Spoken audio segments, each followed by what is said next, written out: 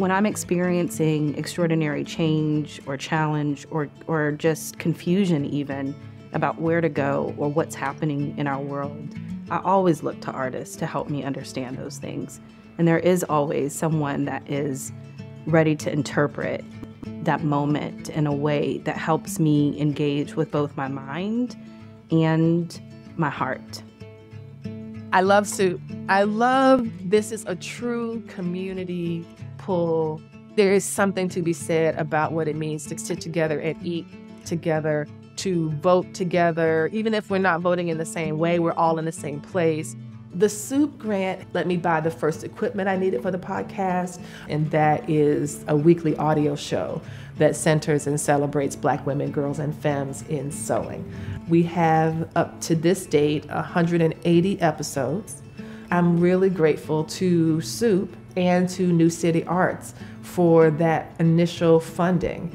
I utilized my personal moving boxes as like someone who moved from the other side of the world to the US. Moving boxes were something that stuck with me. Ultimately, like moving boxes are light, but they carried like so much like weight to them in terms of like personal history. My life really condensed into like these like objects, wanting to use those personal relics within my work. So I created these sculptural forms using sand and a construction material, dry lock, just create this sense of heaviness and weight towards these sculptures I created. I was a resident artist at New City Arts in the studio space and also had an exhibition in the gallery. As a response to COVID, my perception of time had really changed and mutated and become very uncertain. And so I wanted to mark and honor each day in a new way.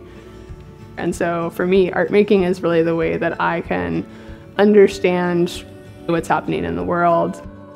The viewer had to come into the gallery, they had to part through hair, and then be in the middle of and tango with and be tangled in this contrast between joy and terror. The joy was represented by a lot of photographs of Black women doing the things that they love the most. And the terror aspect is the report pages from Breonna Taylor's murder, since that really got to me. Painted on sheetrock is a representation of the shots fired into her home. Those elements, the weaving, the photographs, and the sculpture all combined, and I call it "You Can't Compromise My Joy," period.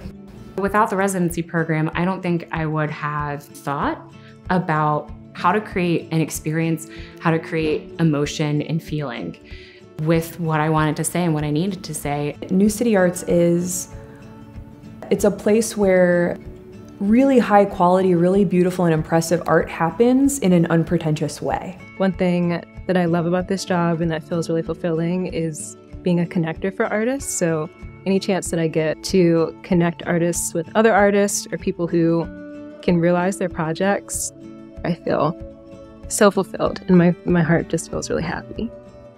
It's the welcome gallery, so I did honestly feel really, really welcome by everyone here. People keep coming back because of the community.